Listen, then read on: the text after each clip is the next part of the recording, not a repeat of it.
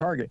That's scary enough. Now imagine that same aircraft firing lasers, multiple lasers at the same time and hitting Wow. multiple targets at the same time. Yeah. That's the advantage. You can hit, let's say if it can track 16 to 32 or 100 different objects, it can fire at all of those objects at the same time. That's something that a lot of people don't fathom. It's not like you're aiming the weapon and fire, aiming the weapon and fire. It's not like a plasma rifle or a rail gun or something like that. These things can actually, just like you do when they draw images, like if you've ever been to Stone Mountain or if you've ever watched the laser light show, when it draws these images, it's firing one laser and it's drawing all of this stuff. And that's a similar way that the multiple targeting solution, I think it actually is called MTS, would be incorporated into the system, and it would actually, instead of firing at one target and then giving warning to all the other targets, you just hit all the targets at the same time.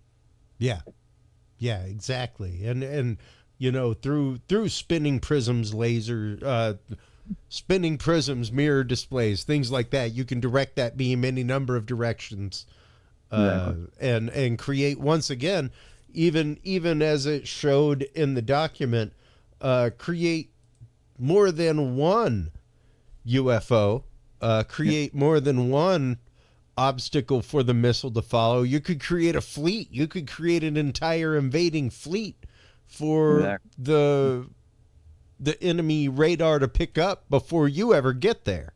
That's right. Look at the ASA. There's a whole fleet of them. Yeah, we've heard those words before on a certain UFO video. Yeah. You know, that very much may be what that was. But the other advantage of a laser-based system, first off, is it's not like munitions where you're going to run out. You don't run out of ammunition. So aircraft that takes off will, the pilot is not going to have to worry about, I've only got 160 rounds left. I got to be careful of, do some, short bursts or whatever. No, let them have it. The system can just keep firing lasers. The other cool thing too is the laser is almost instantaneous on the battlefield. So when you fire, it hits the target like instantly. So there's no delay. The other aircraft cannot put up chaff, cannot put out flares. There's nothing really the other aircraft can do except for some jamming type system. That's it. So it's a whole new ball game, and it's going to be a game changer for modern warfare. Whoever is the leader of this technology is going to rule the skies and what have you. So I'm glad we're on board with it, because it looked like for a while we weren't really coming out with much. It's getting kind of scary, but it's here, and we're gonna see it. The one thing too is that some of the laser systems that are being utilized are firing infrared type lasers. Yes, and with the infrared laser, the difference being is that you won't see the beam. I actually have an infrared laser. I was going to do that. I was going to set the thing up. So whenever you fire it, you have to be extremely careful, because you don't see you don't even know it's firing. It's really interesting when you're at a mall and someone's irritating you and you fire the laser while they're eating their lunch or whatever, and they start slapping their neck because they feel the burning of their neck. Yeah. Not that I ever did anything like that, but yeah.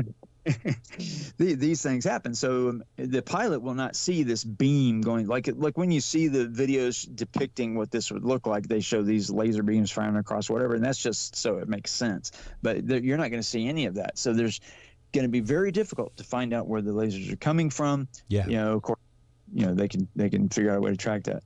But it will be a very different war when that system is utilized. And we've already used it to some degree, as far as taking out drones and things like this. But once they incorporate other targeting solutions into the system, and if you can shoot 100 targets at one time instantaneously from one aircraft, and if you have 16 aircraft in the area, and you can program all 16 aircraft to fire at the exact same time, that would be a devastating thing to see. Well, and once again, why that Russian general began reusing the word Wunderwaffe, the idea of wonder weapons, the idea of things beyond what we have conceived.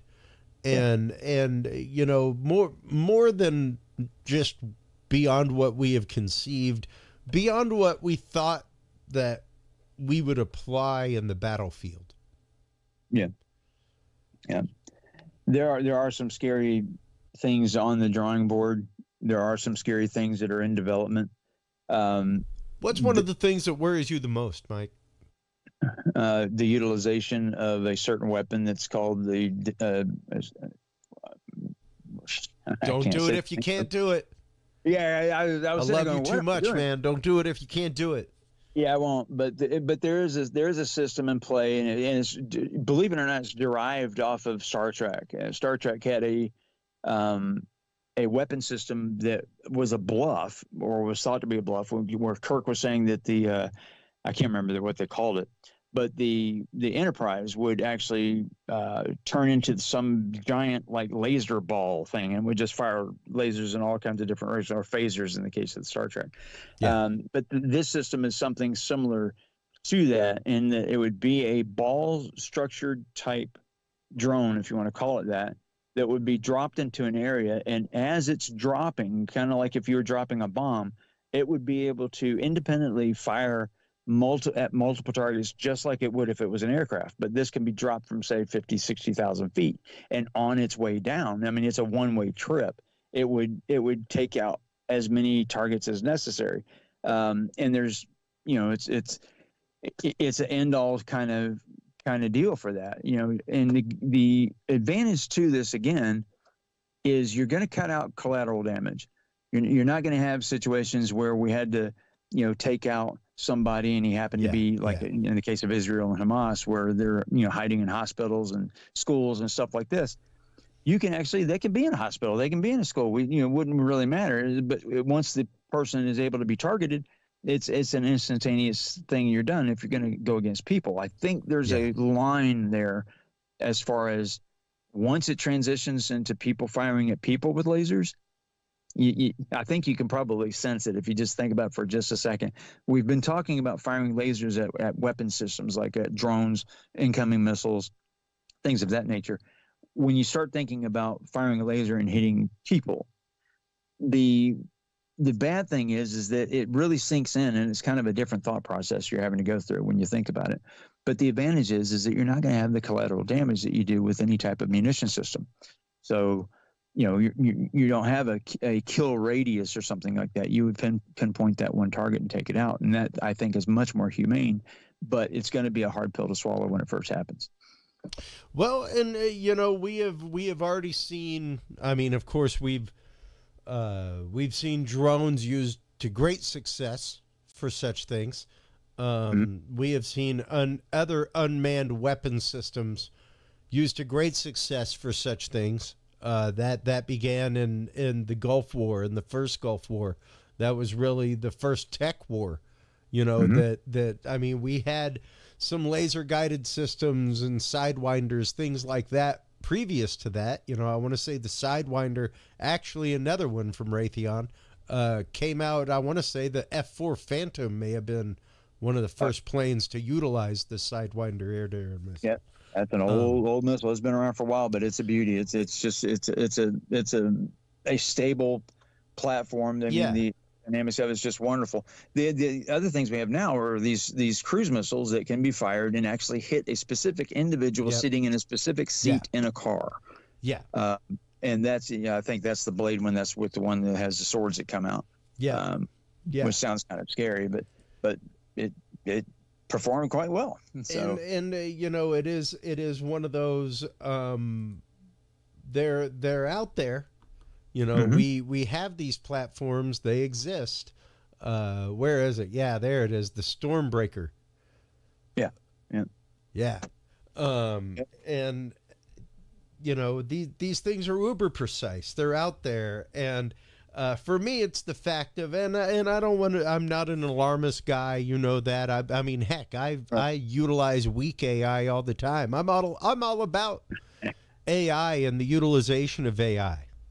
Yeah, me too. However, I will never forget the day that me and Stephen Bishop, the former co-host of Dudes and Beer, sat in my living room and watched a man get grenaded by a drone on U.S. soil. That was the Dallas shooter, the Dallas police shooter. They had him cornered. And say what you want, folks, whenever it is an unmanned vehicle bringing in a grenade, that's a drone strike. I'm sorry. Yep. I'm sorry. That is a coordinated drone strike. Say whatever you like. You're not going to convince me any less. Yeah, we had robots that were, battling, bank robbers and stuff. There were people that were entrenched with kidnapping situations where this 5 foot tall robot with tracks would just bust down the door and go in with either. I've seen one with a flamethrower on it, and I thought that was a little bit weird. But it's a little much. It's but hostage negotiation. You wouldn't know about farming and running, would you? Yeah. But that's just it. Like, the day of that is already here. It is. The day of the litmus test of what will people put up with is already well gone by. And unfortunately, people put up with a lot. People put up with people being pulled out of their homes without warrants looking for people. Right. People have put up with so many things. And sadly, I think that the day that the bad AI people are worried about, because there's definitely bigger AIs out there. There's definitely military AIs. There's definitely some AIs that do some really big war games, Whopper style problem solving. There's a really interesting concept that just came out, and it's something that we brought up in a meeting last October, I think it was. I'm trying to remember what was happening at the time, but during the meeting, we were discussing the utilization of AI into various agencies and what have you. And one of the things that we started to struggle with was AI in law enforcement. See, AI being utilized at, say, NSA, CSS, NRO, NGA, any of these military agencies, as it relates to tasking satellites, determining what things are, blah blah blah. That'll be an amazing thing. But where it becomes questionable, in other words, AI will be programmed with the rules of war. Yeah. Now, when you do the same program as far as the rules of war and rules of engagement, and as it relates to police officers, it's quite a bit different. It's not the same. Yep. It's so different than it is for wartime and for all of those scenarios that we could possibly think of. Absolutely. So, go please. Hang on a second. The biggest question that was brought up that I kind of posed was, what if the AI determines that, because we see this a lot, where the police officer is actually at fault? What does it do? Yeah. What decision is it going to make? And they're like, what? I said, it has to go through a certain test to determine whether or not it should do something or suggest something. So all of the first AI is going to be, suggesting what should be done, or actually doing it if it's something not super important. But when it comes down to AI, say an AI robot is at a crime scene or something's going down, or kidnapping or whatever, and then they send in the robot, and the robot starts to go in there, and then some cop messes up. The robot will make a decision that might not be in the favor of law enforcement. That's right. That's right. It was a weird scenario of events, but yeah, I've seen it. You see it played out periodically where cops are covering up for each other, whatever. AI won't do that. Yeah, it's not going to do that. So I'm very curious as to how that's going to play out. And that's a good thing. I'm okay with AI not carrying on the corruption, not continuing the corruption. The issue comes in the want of short circuit, the want of circumvention, the want of, cutting human out of the loop because we are the flaw. That's true. And of course that comes with programming. And the one thing I always bring up, we've got about 7 minutes left here, Mike, but the one thing I always bring up, of course, is Tay. And it all depends. Any AI, even the big thinking military ones, all get their information from a specified data pool. Right. You know? Right. And depending on what you're feeding it is what you're going to get out. Now, you start feeding that law enforcement AI all kinds of other things, all kinds of other cases. Who knows how fast it may start the racial profiling. Well, keep in mind too, the other picture here is because Tay became racist real quick. Yeah, that little girl had to be shut down within hours, dude. Within hours. Because AI was making up things as well. I mean, yeah, some answers that you get back, are not exactly factual. Well, and AIs left by themselves over the weekend that create their own language. That's right. That their programmers didn't give them. They were just like, it's a whole lot faster. This right here. Yeah. And they were writing code and creating subroutines for their own things to run so they could become more efficient. Yeah. So they could actually, multitask, because ChatGPT, for example, was being bogged down ridiculously. And the people were trying to write the algorithms and all of the different subroutines necessary to keep it efficient. But then someone said, hey, just let AI do it. It seems to be doing okay. But when it did hit, it did make itself more efficient, but at the same time, it kind of allowed for some leeway as far as being very truthful in answers. So the racist thing was coming out. Remember, they shut down the Microsoft version and some other things. Quite. It's humorous to a degree, but there's some very serious implications that come out of this. Well, it's one of those, every single time I hear that the UN has not passed legislation on robots in the battlefield. Yeah. That they have still not passed legislation. It's up for vote. We aren't passing legislation. Like, it will be Isaac Asimov's rules. It will be too late. It will be too late. That's the thing, is that they aren't robots yet. They're just drones. They're just drones with legs and arms. That's all they are right now, is drones. And that's all right. But it's not a far step between drone and robot. That's true. And once you don't have that, hey, this is definition of robot and this is what you legally have to have internationally or else it's against protocols, then who's setting up the fact that the Asimov rules have to exist at all? Yeah. Nobody's setting up the Asimov rules. And then that's a problem. Yeah. So they do incorporate, the main rule, which is, never to cause harm to humans.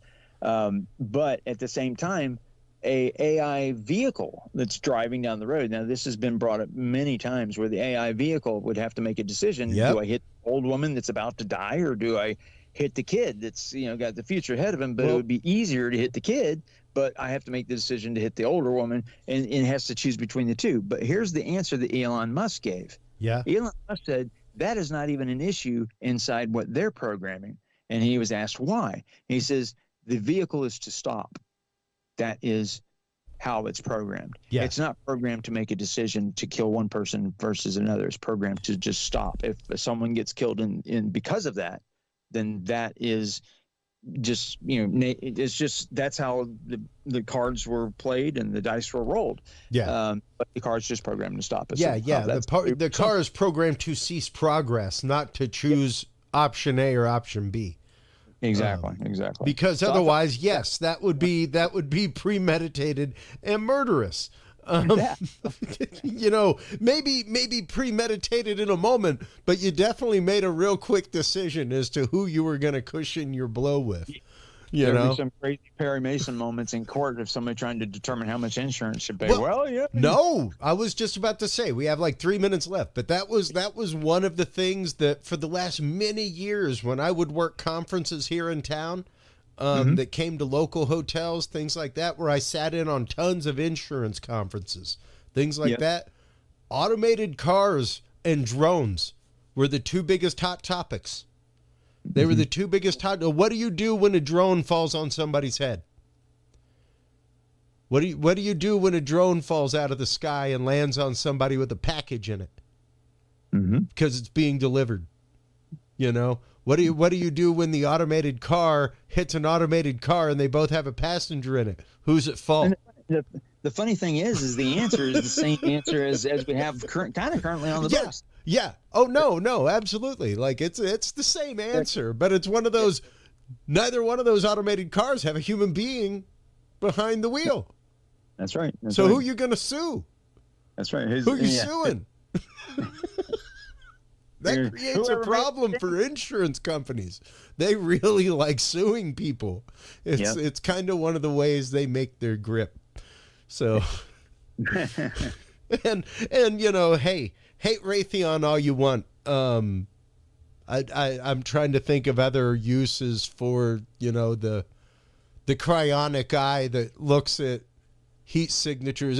Maybe we'll have some nice predator detection come the day of the predator invading the planet. Sick or something like that. You know, there's so many different things as far as the thermal type imaging and it's true. It's true. Layered protective imaging. So yeah. In the last minute here, Mike, let everybody know where they can go to follow your work, where they can go to keep up with 5x5 News, all that kind of great stuff, bud. The easiest place is going to be between YouTube and X. So between X is where I'll probably be more active as far as talking to people and answering questions and getting in arguments and stuff like that. And then back over to YouTube, which is where I'll present, you know, different stories that I might be working on at the time. This last year has been kind of crazy, but this new year is starting off kind of crazy. So you'll be able to see several of the cases that I'm working on, and there should be a TV show that'll be coming out probably in October. Nice. So look forward to that. Nice. I cannot wait. Cannot wait. We'll have to have you back on, of course, to promote that, buddy. Sure. You better. Well, hey.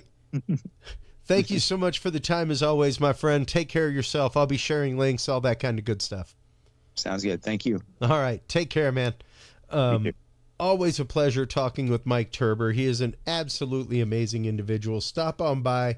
Follow his work at 5x5 News. He is always on point. Once again, the topic that we have covered tonight with laser technology, we have been chasing this hound since probably about a year or so after the videos first launched,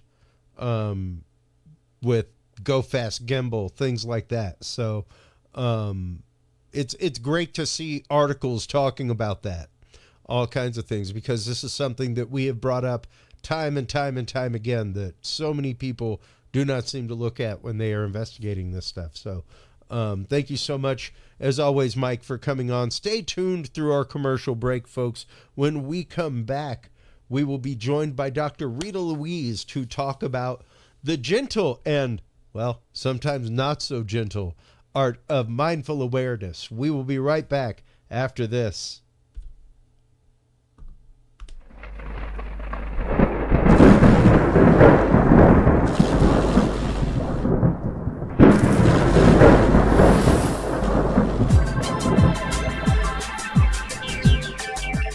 The Curious Realm Podcast is your source for the latest and greatest news and events in the world of the paranormal, esoteric, and forbidden knowledge.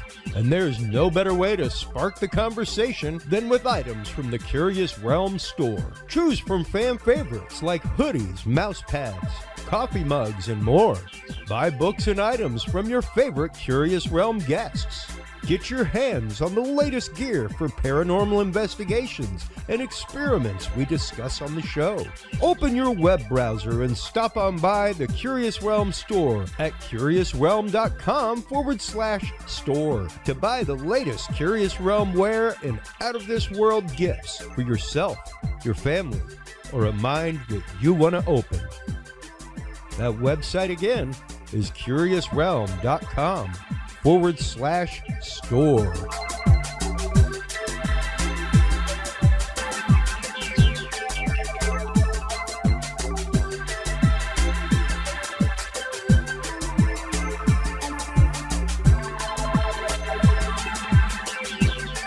Hello, everybody, and thank you for hanging out through that short commercial break. Thank you so much to our sponsors. They are the folks that help make things happen here, especially True Hemp Science. They are our friends right here in Austin, Texas.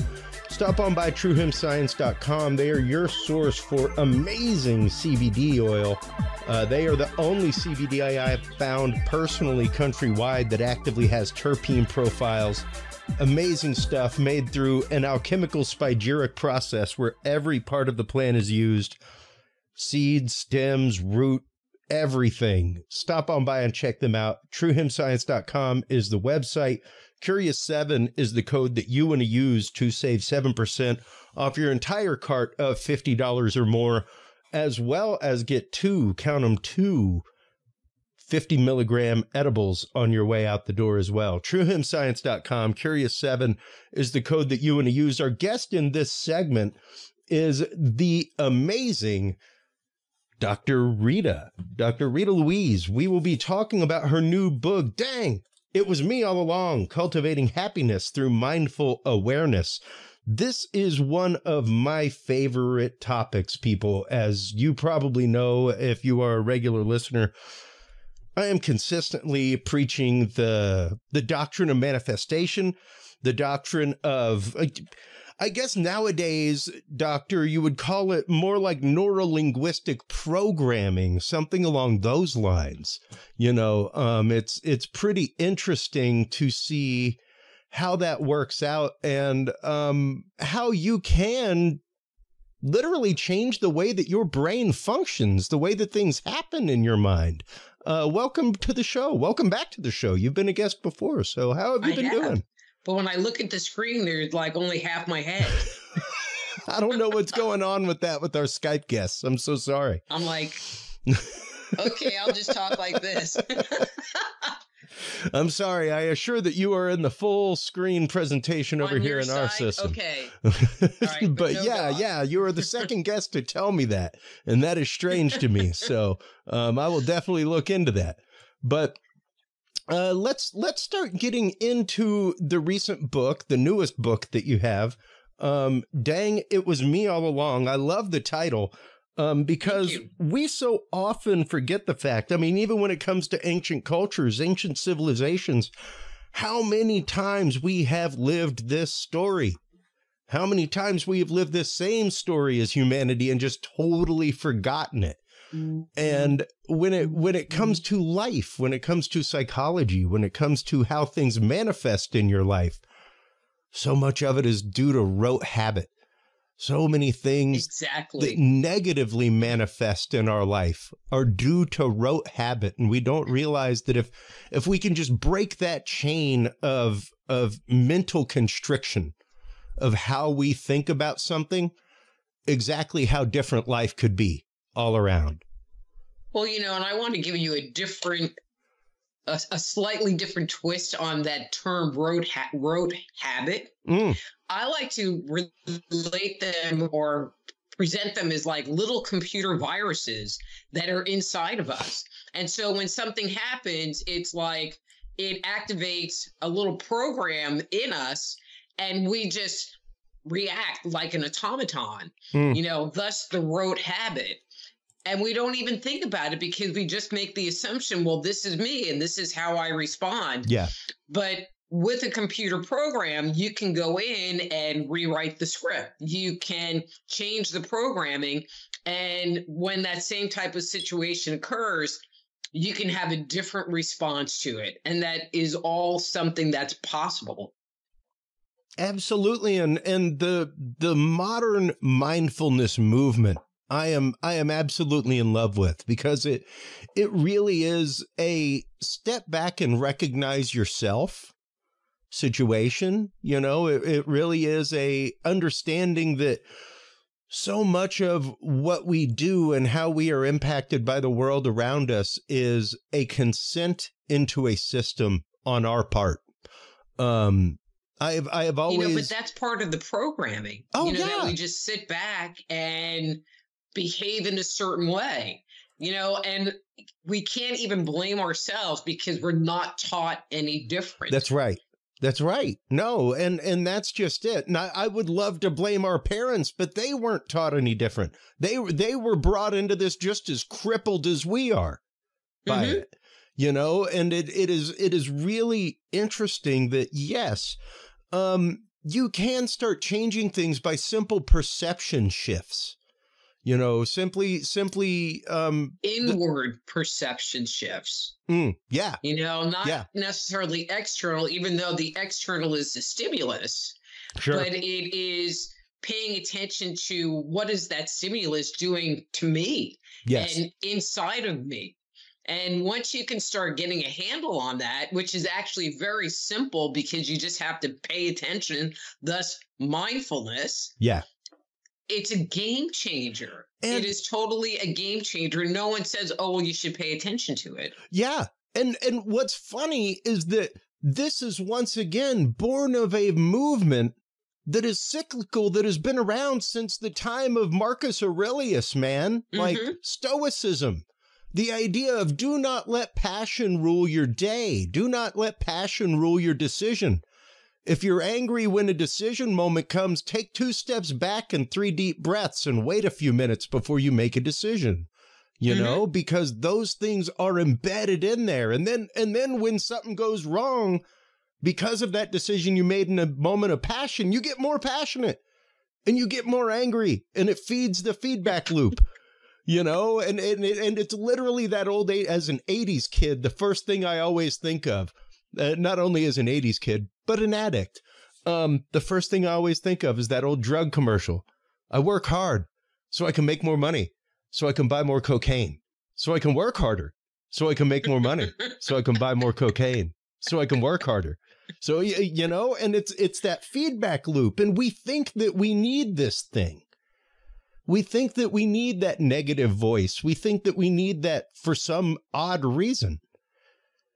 But again, we don't know any better. So there was this study by the National Science Research Foundation that identified that 80% of our thinking, you know, for the general public, 80% of our thinking is negative.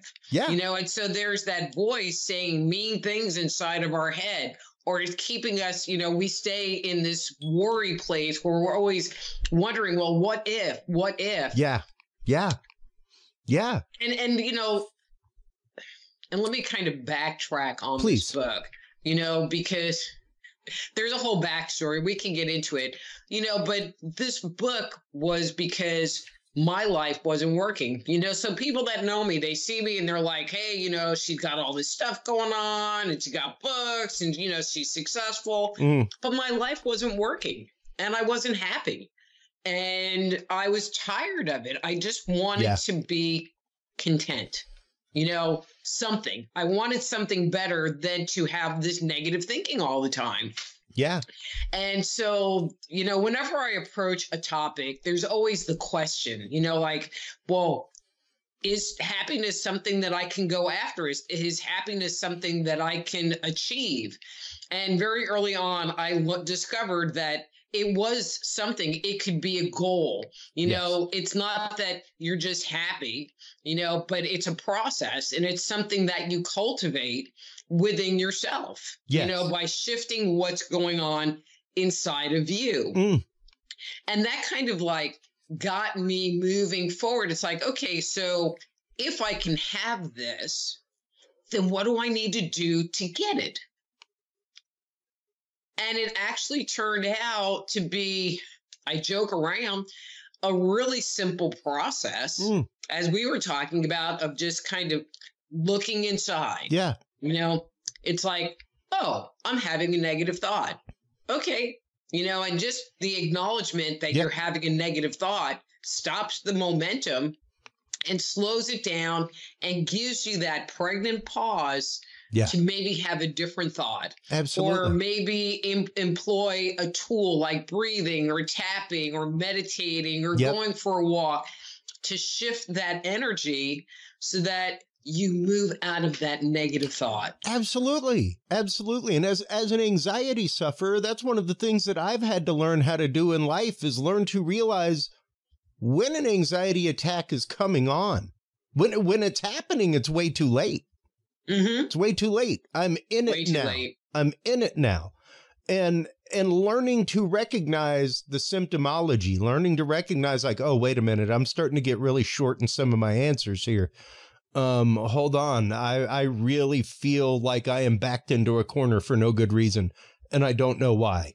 But that's always the best time to sit there and go, okay, and why? I don't know why. And why? Well, maybe, one of the things that I tell people is part of it is about being curious. Yes. And so if you're going, well, I don't know why, then allowing your curiosity to unravel what's going on so that you can understand why, and then maybe make a different choice. Yeah. Yeah. Because I know like my anxiety is sourced whenever something in my life that I care about so much is rocked to a point beyond my control, doctor, where doesn't matter what my skill set is, there's nothing I can do to stop this right now.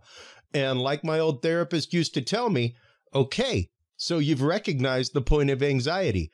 There's a train in front of you. All you can do is recognize the train and the train's power. That's it. Mm-hmm. Don't try to go through the train. Don't try to beat the train. All you can do is recognize it, let it pass, and then move forward. That's it. That's all you can do. And from that point forward, it was a different situation for me because, I could walk things back and I could be like, okay, so what has happened in the last little bit, or what news did I get that rocked my internal system so much that I don't know how to process it, that everything else was like a 13-year-old shifting gears in a Chevy, trying to get from going that again. Point, you can process it back so that then when the trigger happens, you can be like, oh, and you don't even have to get on the train. You don't have to get near the train. That's right. It's kind of like, oh, there's the train. I'm just going to watch it go down the road and I'm not going to get on. Exactly. And that is just it. At that point, now you've seen the train and you can consent to buy a ticket or not. Exactly. You're no longer just getting smashed by the train every time. Now you have a point of consent into the system. Where it's I have used a turn of phrase with my son, who is about to be 7 for the longest time, and that is you can't hit if you don't swing, and baseball reference for effort in life. You're gonna miss. You'll never know if you don't swing. However, it just dawned on me the other day that utterly has another point of view, which is the point of view of the consent into the system that I talk about in the show all the time, whether it's the consent into the paranormal, what have you. It's the fact of you are consenting into part of a system. You're consenting into the system of anger. You're allowing yourself to be angry. And by allowing yourself to be angry, you've now relinquished your power to that other person or situation. Exactly. And now you're angry that you've relinquished your power. So, but only once you're aware. Yeah. I mean, I've had days, I've been working on this process for about 2 years, and I want to tell people that once I really started working with paying attention to what was going on. Yeah. I saw dramatic results in 6 months. Absolutely. Dramatic. Absolutely. And the rest has just been fine tuning. And I joke around, like you were saying, anxiety attack. I just call it bad brain, Yeah. Well, I'm having a bad brain day, and sometimes I sit there and I try to understand why I'm having a bad brain. And sometimes I just own the fact that I'm having a bad brain day, and just try to navigate it best I can. Yeah. And it's okay because you're human. And that's going to happen. We aren't all superhuman. And believe me, like my addiction, doctor, came from the fact this took me years to break down.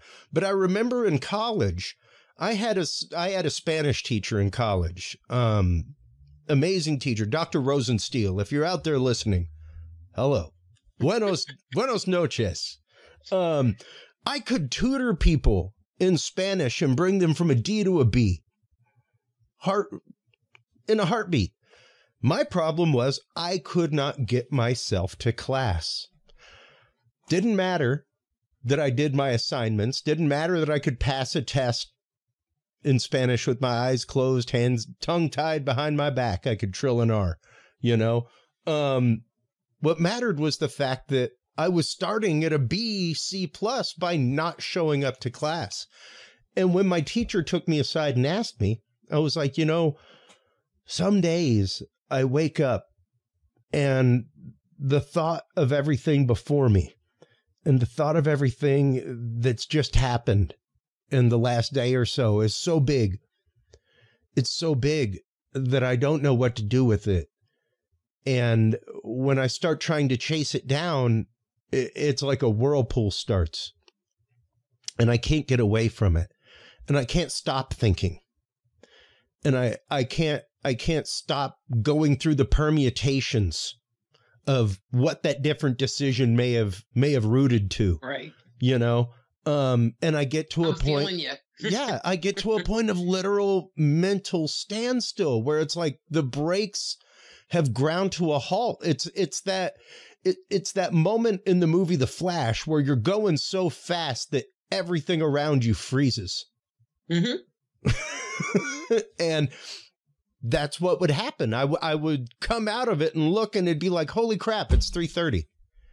Mm-hmm. Like I totally missed school today.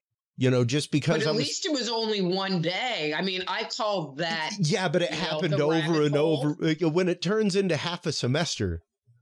Well, that's what I was going to say. Days. You know, I call it the rabbit hole. And it's like, you know, it would last a day, a week, a couple weeks. Yeah. You know, and to me, it's like when I came up out of the hole, it was like, oh. There's sunshine.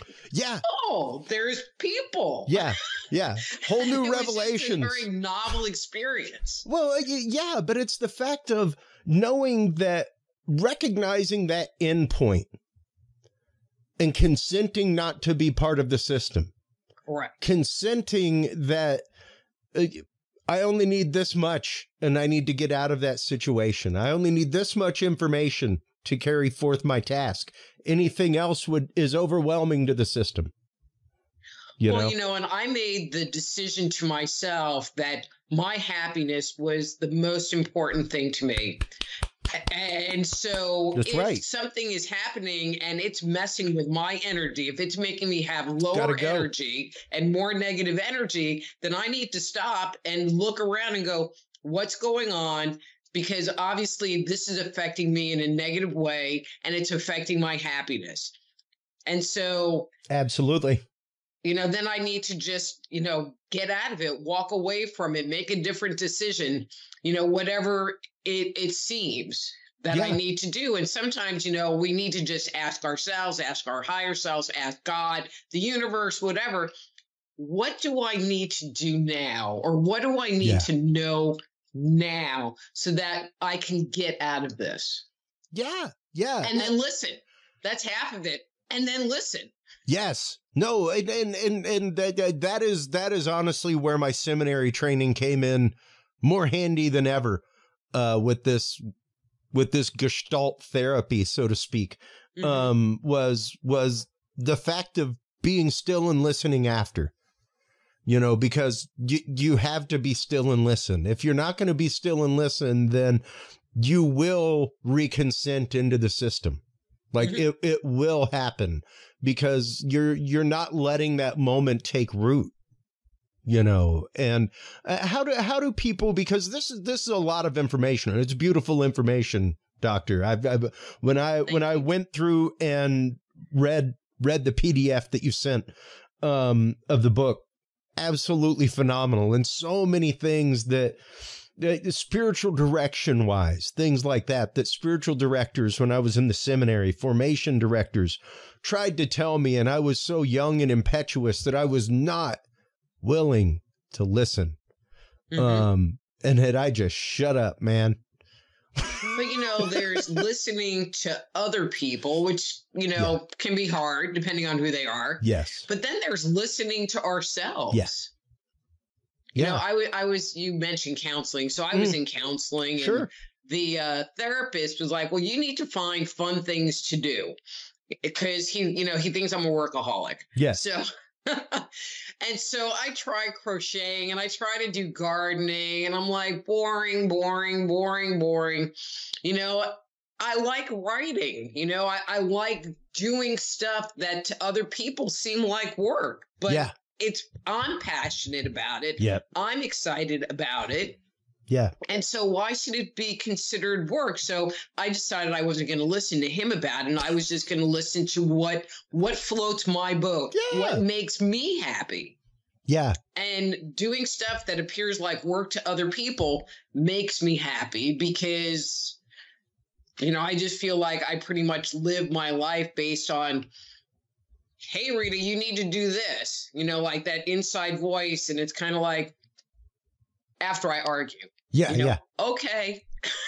And I just surrender to whatever that is, you know, and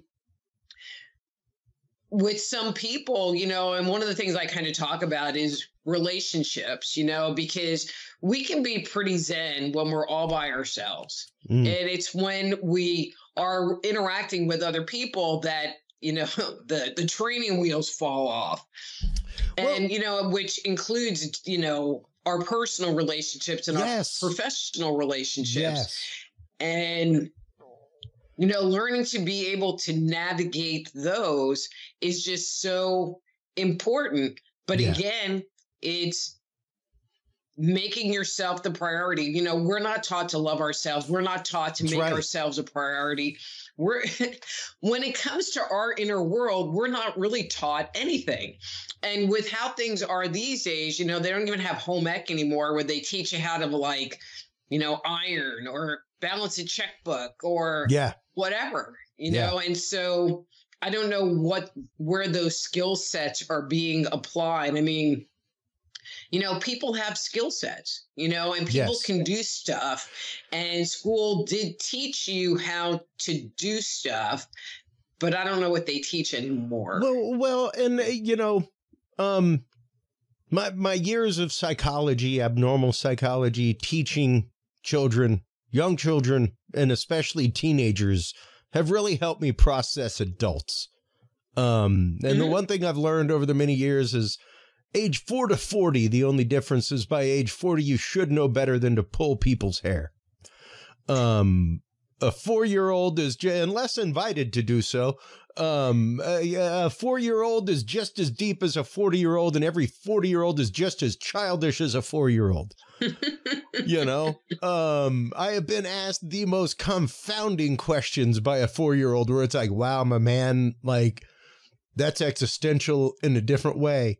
And that's deep. You know, but if you think about it, a lot of our rote habits, I'm going to use your word, you know, those little viruses, those programs and scripts that we have inside of us, they all form before we're the age of 7. That's right. You know, and so I think that's why a lot of people, myself included, just make the assumption, this is who I am, and this is how I'm going to act in this situation over and over and over again. And they don't realize that you can change. You can. And the old dogs can learn new tricks. It may take a little while longer, but they can learn. We can learn these things. And once again, the first thing it takes, much like your subtraction of consent into the system, is your consent into the system. Much like any addict, you could have 85 interventions until that person decides, okay, that's enough.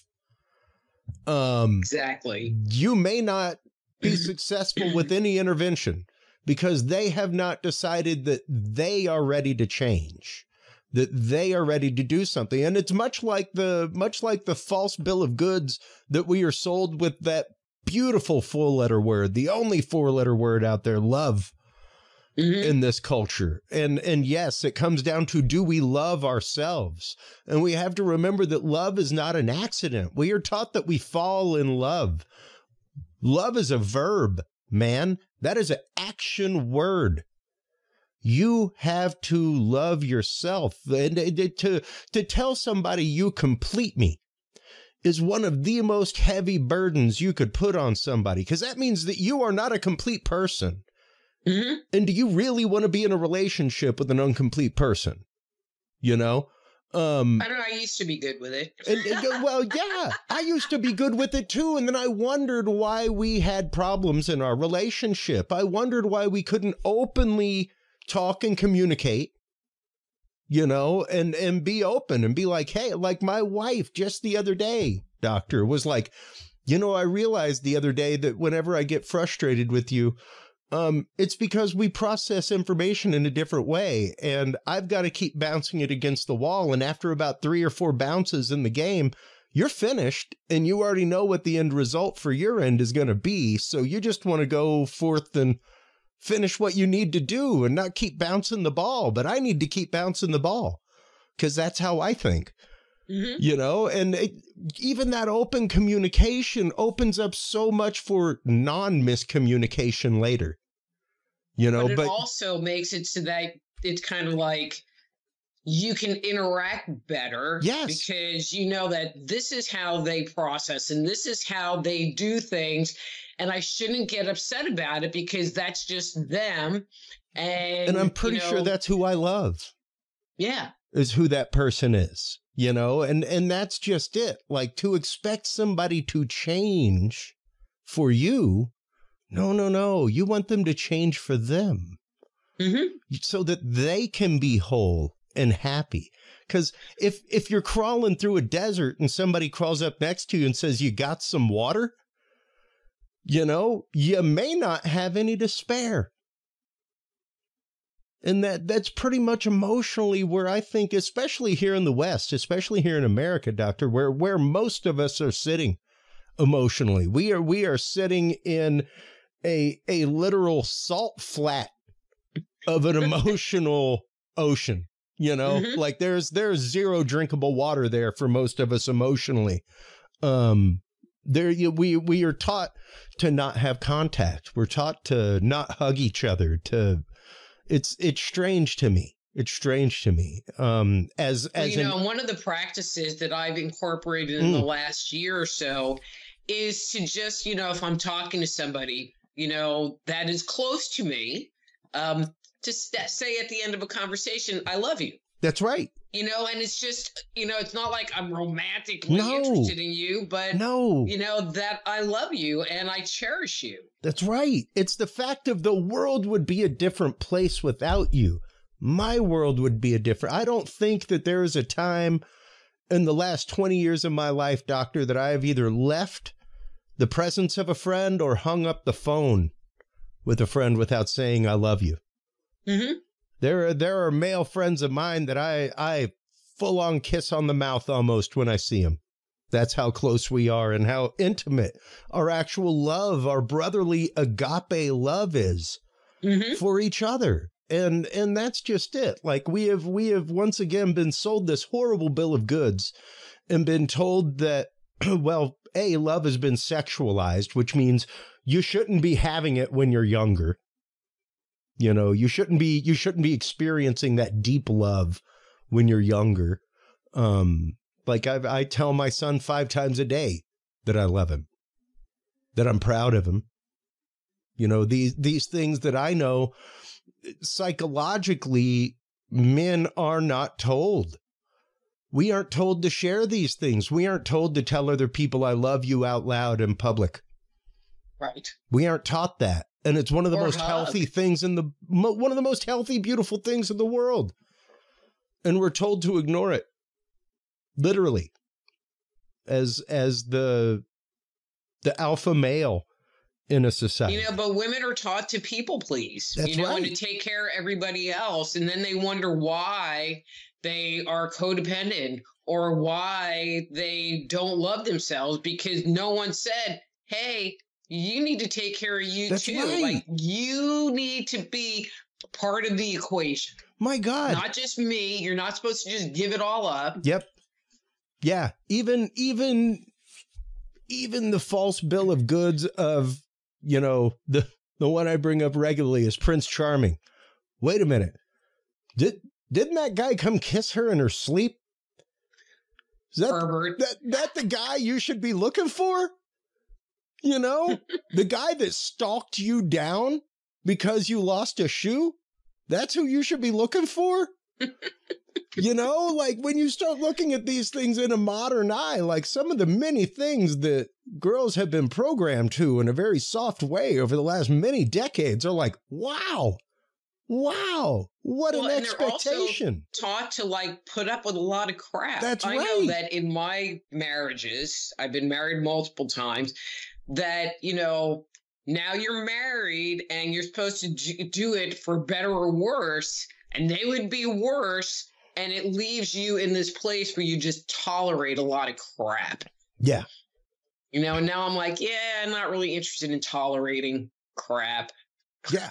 Yeah. Well, and once again, you know, because we have this entrenched idea. We have this almost hypnotic idea of what we're supposed to be. But it's part of that program. It's part of that script. Absolutely. That is put in there, you know, and then when we don't get it, you know, when we don't lose weight and get really skinny, when we don't get married and have children, when we don't do these things that society says is regular and normal. That's right. Then we just beat ourselves up about it. Or we won't move forward in X until we complete Y. Yeah. Yeah. And put our lives on hold because we're a failure over here. And so until I achieve this, I can't achieve any of the other things that I want in my life. Yeah. Yeah. Absolutely. Absolutely. And that's just it, Doctor. The fact that, you know, we do not understand that we once again have the choice. We have the choice from the get-go. And that's something that I try to tell my son all the time, is that you have the choice, son, you know. But there are so many people that can't make the hard choice. And so I'm going to give an example. So I have a girlfriend who has this job. The boss is toxic. It's been toxic. She hates the job, but she makes a lot of money. You know, and so but she'll complain about it. And she's like, but I don't know what to do. And it's like, well, maybe you should go look for a different job, you know? Yeah. And she's like, no, I can't do that, you know? And so she cuts that choice off. And even though there have been other opportunities that have presented themselves to her for other employment that was going to pay her good, she has turned it down because she has this feeling of security and won't make the choice and won't step out on the limb. Yeah. To do something different. Well, and that's what I was just about to say. Can't or won't. Right. Can't or won't. And a lot of this truly comes down to that real understanding and that real stoic understanding of the difference between want and need in your life. There are very few things that you need. You need the things on like the empirical chart of needs. Like, you need security, you need shelter, you need food, you need water, you need love and attention from another human being. Like these are needs. Good internet connection. Good. Well, yeah, 10 up, 10 down at a minimum. Enough to stream. But these are the emotional needs that we have. And, you know, as we say on the show all the time, our brains for millennia have been wired for negative reinforcement. They have been wired to learn because in the wild, it's better for you to know fire is hot, it will kill you, than fire will cook your food and make it savory. You know? Exactly. So we learn more from negative reinforcement faster than we learn from positive reinforcement. So yeah, that's why, yes. But I'm going to put a but there. Please, because it's the same. But if your priority is your happiness. That's right. If that's the priority. You might be making a choice, and it might be a white knuckle experience, and it might take every bit of gumption that you have to move forward with that decision. But people that do that 99% of the time, in hindsight, come to the conclusion that that choice was the best decision they ever made in their lives. Yep. Period. Yep. Hands down. Hands down. My self-employment was imposed upon me. I had a side hustle. I ran audio. I did sound for clubs and venues and bands and live recordings and things like that. I went to a friend's wedding, came back, had no job. Ended up just having to hustle my way through a month of rent and bills, and made enough in a few weeks that I had more than rent and bills. And it was like, oh, well. Then I got a little like part-time thing where I was literally the crossing guard about 3 blocks away from my house. And between that and just hustling and doing what I do, I was able to pay for everything. Exactly. And once I learned it's that, something that it was you love like, to do. Yeah, no, that's just it. Like I get, whenever I'm in a social media group and it's like, poorly describe what you do for a living. My answer is always, I get paid to travel and play with people's expensive toys.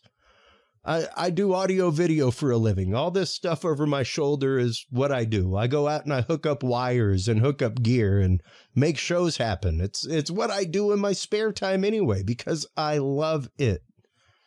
I don't work a day. I just joke around and say, I just do whatever they tell me to do. That's it. That's it. And somehow it all works out. And that's just it. Out. You know, once you take pen to paper and you see what your bare minimum expenses are, and you say, you know what, I can be happy and fulfilled if those are met. Mm-hmm. I can be happy and fulfilled if those are met at a bare minimum. You know, you'd be surprised how much happier you get, because the rest of it is great. But it's also a point of stress. It's also a point of, for some reason, you feel like you need to complete a race that you never had to compete in. You never had to compete with the Joneses, ever. Ever. You were sold that bill of goods. Okay, I'm not really sure where to go with that, so I'm going to shift the topic here. Well, no, it's just the fact of, you know, you don't have to compete with everybody else for your happiness. Oh, exactly. What makes somebody happy may not make you happy, and that's okay. You know, but I want to come back, you know, because you were talking about the change part, and I think it's really important. Yeah. You know, so there's the choice. The choice part can be really daunting for some people, you know, especially if you're in a marriage and there's kids, but it's dysfunctional, and the choice is I can stay or I can go. And you know, the healthier thing, the thing for your happiness is I need to go. You know, that can be a really daunting decision to have to make. Yeah. But this other stuff we've been talking about, this whole mindfulness thing and looking inside, that part is so freaking easy. And the description that I like to use is that being mindful is like dieting. You know, so dieting is easy. You just don't eat a lot of food. That's dieting, period. And if you have a bad day and you eat the entire bag of Oreo cookies, you don't beat yourself up. You just go, wow, I just ate that entire bag of Oreo cookies. Well, you know what? Tomorrow I'm going to be better. And you just kind of get back up on your wagon you start being mindful again. And so, you know, the bag of cookies is like you're having a bad brain day, and it's okay, you know. But as you work through this process, and I said earlier, you know, in 6 months, I noticed a distinct change, you know, and now that it's been over a year, I mean, I used to have bad brain a lot. And now it's kind of like maybe once every couple of months, and it might last for a couple of hours. And even that, you know, so I've been kind of going through this process with, you know, like I wrote the book, I'm working on my journey. And so I have this girlfriend, and I've been using her as an example, who would have panic attacks. like to the point that she would be throwing up panic attacks. Yep.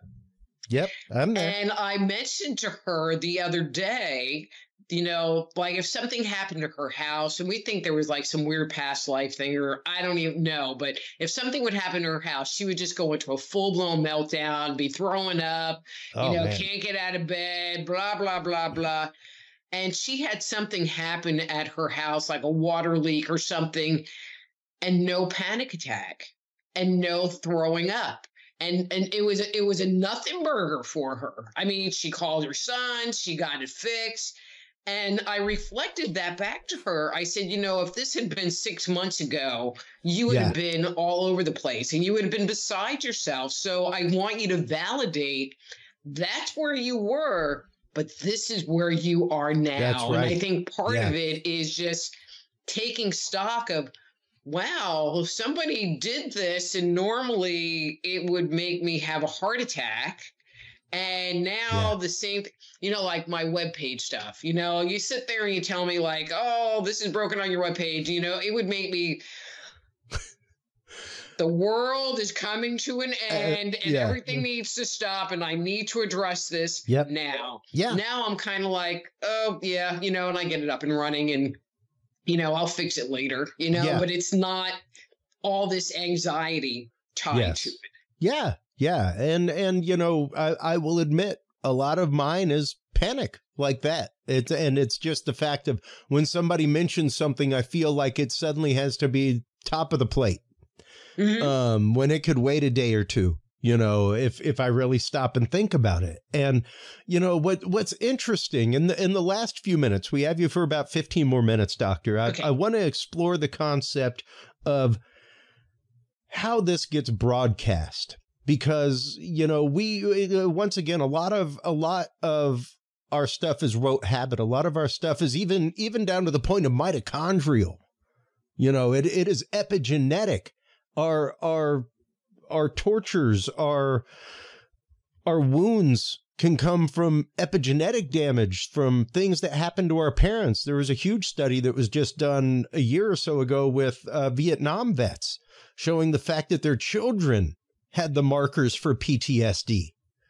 Really? Yes. Huh. Yes, that they had epigenetic markers for PTSD, same as their parents who had been in Vietnam. And that it's a fantastic showing of the fact that trauma can be passed on. Mm-hmm. These things can be passed on. And it's not just a psychological passing on.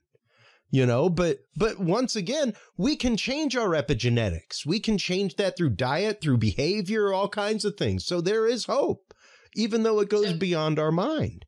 So one of the things that I found fascinating, so just finding out that I could change me inside and be happy, you know, like more than on Thursday between 3 and 4 o'clock. Was this fact, and I think you'll appreciate it. And so a little biochemistry. Sure. And so inside of us, you know, there are cells, and on the cells, there is something that's called receptor sites. And so the receptor site and okay, hang on. And so when something happens, our body releases hormones. They're either pleasure hormones like dopamine or they're stress hormones like cortisol. And those hormones are released and they go to the cell and they act as like a key. And they go into the receptor site, which is like a lock, and it either activates or disactivates the cellular function. So it turns it on or turns it off depending on what it's supposed to do. So with just that little piece of information, so if you are constantly living with anxiety or constantly being panicked or constantly having a bad inner critic or have worrying all the time and living on stress hormones, when your cells reproduce, the cells actually reproduce with more receptor sites to accommodate the stress hormones better. That's right. So then something happens and your body very quickly responds because you just got a rush of stress hormones. Yeah. But as you sit there and start becoming more mindful, and as you start having more gratitude, and as you start loving the world and loving people, and you create more cells, the ones that take in the stress hormones start to diminish, and the ones that take in the good feeling hormones get more. Yeah. You know, and our cells replace themselves every 120 days. And so every 3 months, you can have this giant shift in who you are. That's right. Absolutely. And that's just it. And once again, as your book gets into, we broadcast that out into the world around us, you know, and that is something that I've brought up for years, is the fact of we are responsible for every vibration that we drag into a room. Mm-hmm. We may not intend that vibration, but we need to be ready to be accountable for it, you know? Well, and people don't understand that. I mean, you know, I work as a intuitive, a psychic person. And so when you're doing a reading for someone, that's what you're interpreting, is that vibration that they're emitting, period.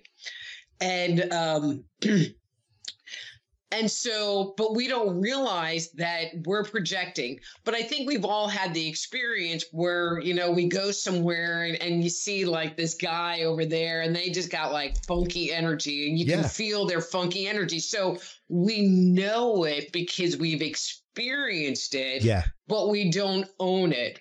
And so I just like to pose this question to the listeners.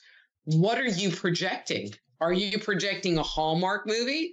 Or is it more like a horror movie, you know, that everybody else is picking up, you know, and it's not that, it's that, you know, like, you know, there's our base being, this is who we are when we're in the present moment and we're not triggered. And then there's who we are when we are. So like my late husband came from a lot of trauma. Great guy, super great guy, until he was triggered, which thank God wasn't all that often, but you could literally feel the bad mojo coming off of his body. And it was like, wow, I'm glad that you're only like that way, like one day a year.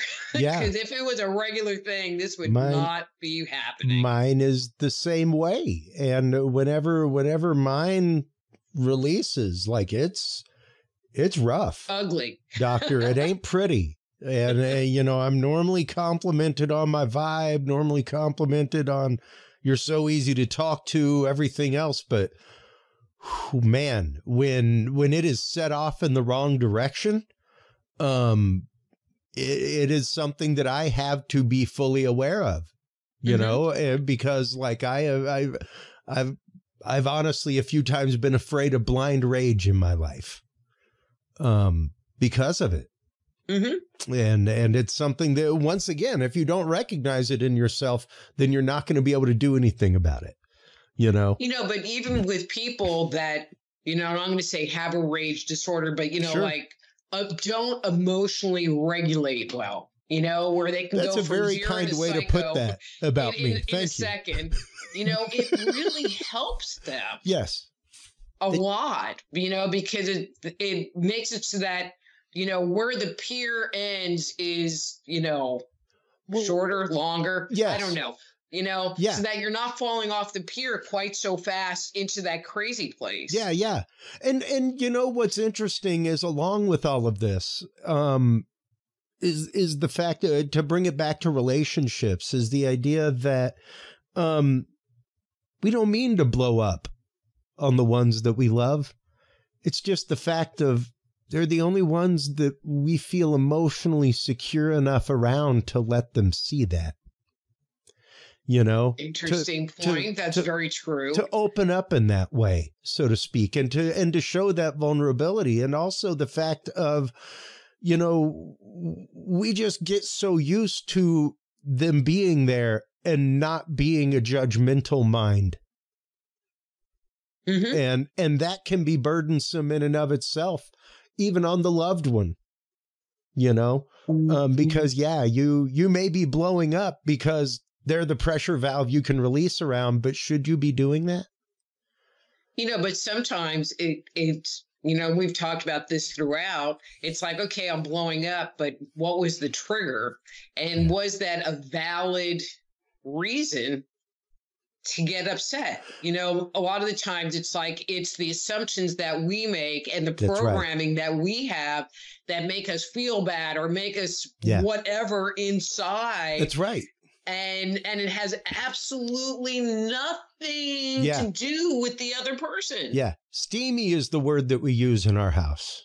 Steamy? Feeling steamy. You know, it's somewhere between anger and shame. Uh-huh. You know, and like self-disappointment. Mm-hmm. That you're even feeling the anger and shame. Steamy. Steamy. That's how we put it. You know, it's like, I'm sorry I was steamy earlier. You know, I was busy processing the situation. But that's just it. And you have to love yourself enough to understand that you are human. You're going to make mistakes. You're going to have emotional outbursts. It's going to happen, you know?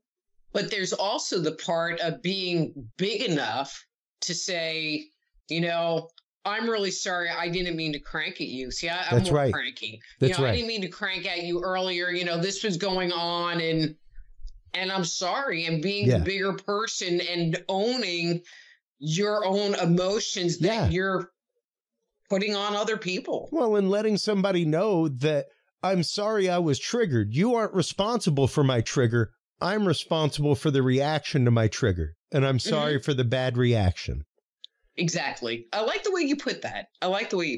You know, because the world is not responsible for our triggers. If you're that triggered, maybe don't go out into the world. Or if you're triggered by that much stuff. Yeah, you know, and work on that until you can do it. But you have to remember that the world is not responsible for your triggers. We have to be that mental martial artist that is ready to kind of deal with it and to move past it and to understand that we can move past it emotionally. Well, and I think that's one of the, you know, not the core message of the book, but a big message of the book is that we can move through it, you know, and it is possible and we're not stuck. Yes. Yes. But the biggest thing is taking responsibility because it was me all along. That's right. That's right. And it's the fact of, you know, because you allowed yourself to get into that mentality. And once you allow yourself to slip into the other mentality and to keep slipping into it, you'd be surprised how comfortable the shoes are, folks. And how easy it is to run in. This just came to me. You know, so many of us, and I'm going to use this word, live based on ego and what society says is the right thing to do or not the right thing to do. And we don't really rely on me. What do I want? What feels good to me? And it all kind of starts with taking ownership of yourself and taking, again, ownership of your happiness and letting that guide your life and move you forward versus I need to have a big house. You know, I need to have this new car. You know, those are ancillary things. So there are so many people that have all this money and have all of this stuff, but they're miserable. That's right. And what's the point? Yep. One of the first hip hop songs I ever remember I fell in love with and I'm still in love with. It's Love's Gonna Get You by Boogie Down Productions. And it starts off with, so you're in love with that girl over there. So you're in love with that chain. You're in love with that car, you know, and that's kind of the lesson is the fact of love's going to get you. At some point, it'll come back and bite you in the butt. You're going to do something horrible to get that chain. You're going to do something horrible to attain that woman or put that woman through something emotionally that she doesn't need to be put through because you're trying to be happy through her instead of for her, you know, and it's an interesting turnaround. The fact of happiness is different than fulfillment.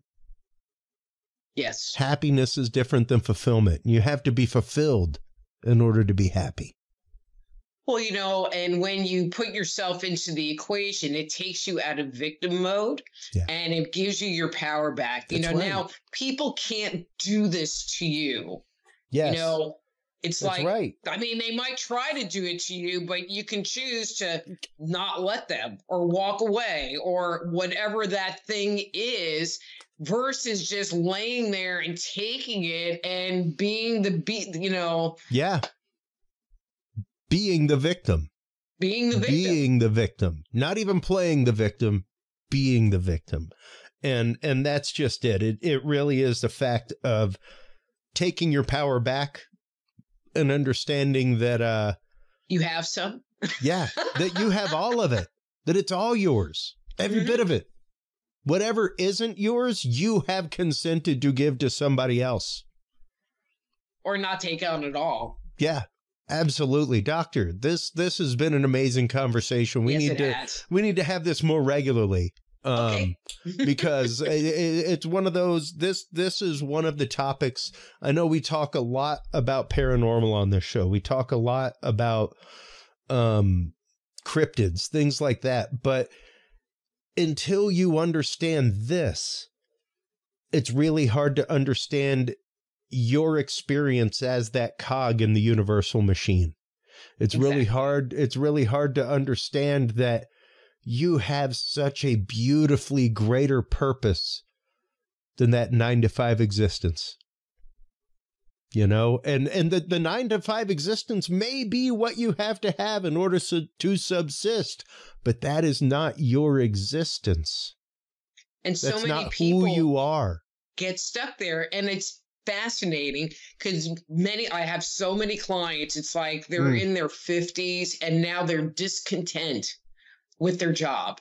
Yeah. And they don't like it anymore. And I said, well, I get that. And they're like, but I can't quit. And not like the employer, but the work that they've done for the last 25 years. Yeah. And I just tell them, I'm like, but shift the focus. That's right. You know, that's what you do to make money and pay the bills. And you let go of your attachment to it. Yeah.